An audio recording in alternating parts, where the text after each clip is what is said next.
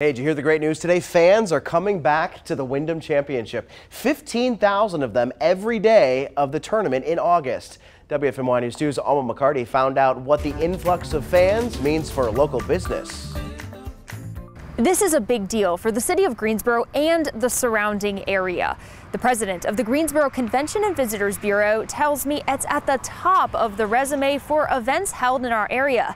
And after a blur of a year that was 2020, 15,000 spectators a day will be a welcome sight. Cities and towns across the Triad still readjusting. We missed life.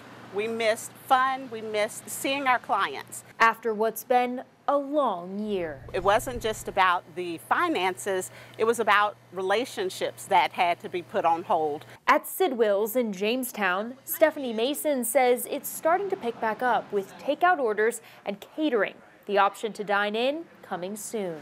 Tuesday's announcement of the Wyndham Championship returning with fans in a couple months, certainly something to celebrate. If they're hungry, bring their appetites. We pride ourselves on having premium comfort food. Over the years, we had developed a really good clientele base with individuals who live close to the golf course. So many of them actually had homes right on the golf course and would call and order lots of food because they were doing parties at their homes. It's going to feel, for the most part, like it's back fully open. Henri Fourrier, head of the Greensboro Convention and Visitors Bureau, says he expects the number of fans to grow. Right now, 15,000 can attend. It's a moving target, kind of. In addition to more spectators and more money invested locally, Fourrier says it's another chance for the Triad to take the main stage. The biggest assets that I think people overlook is the national television exposure that we get for 4 days.